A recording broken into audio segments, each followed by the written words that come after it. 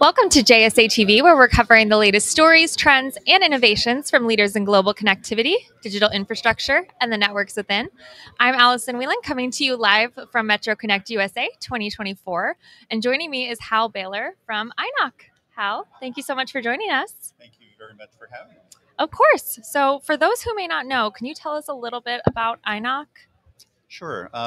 INOC has been providing outsourced NOC services for the last 24 years, which is quite a while. That is a long time. In this industry very specifically. So we have extensive experience in the fiber market.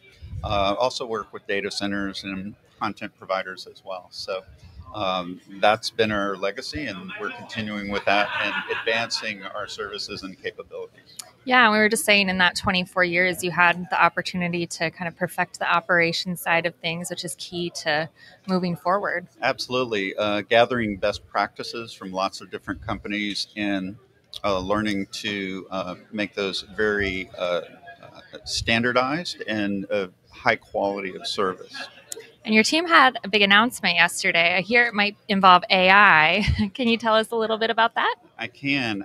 AI has been bantered about by a lot of companies. A lot of people are getting into it, doing it, lots of different things with it. We've actually been working with AI for over 3.5 years, developing our operations platform around it.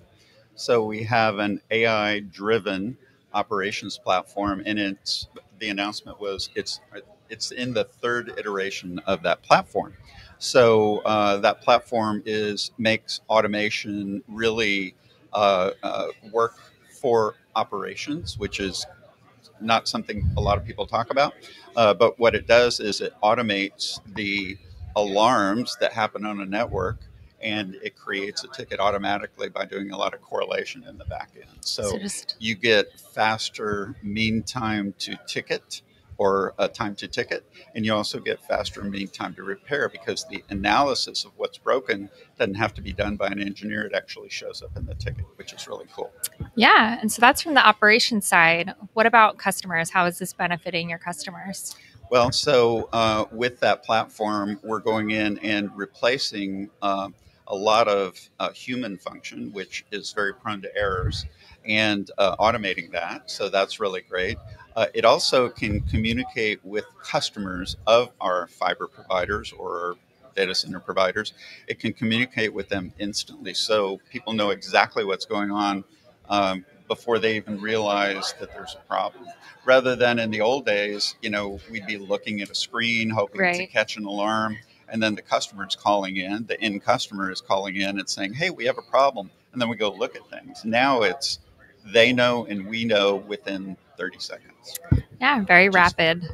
Fabulous. It is. And so we're really achieving things like auto resolution rate. That's another thing that we can do. We can actually do auto resolution for like priority 3 and 4 tickets. They get resolved without human intervention. We're seeing, we have one OEM that we work for that provides services to lots of different companies, and we're seeing a 26% time to ticket increase in time to ticket, which is fabulous because, again, we go from that manual correlation and understanding of what's going on to the automation side. We're also seeing at another large OEM for their customers a 50% time to resolution improvement. And there are other statistics like that it's just speeding things up and making things simpler and very precise.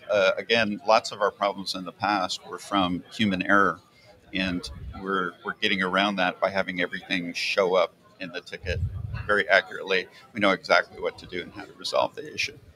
That's great. Those are some very impressive stats. So I'm sure our viewers will want to learn more. Can you share how to get in touch with you or how to get in touch with the INOC team? Sure. Go to my LinkedIn profile or to my email address, which is hbaylor@inoc.com. And have a LinkedIn address, and also our website is inoc.com. Pretty simple, kind of like iPhone, but different. INOC. INOC.com. Yeah. All right, Hal. Well, thank you so much for joining me. It was great getting to chat with you and learn a little bit more about INOC. And thank you to our viewers for tuning in. Until next time, happy networking. Thank you, Allison. Appreciate it.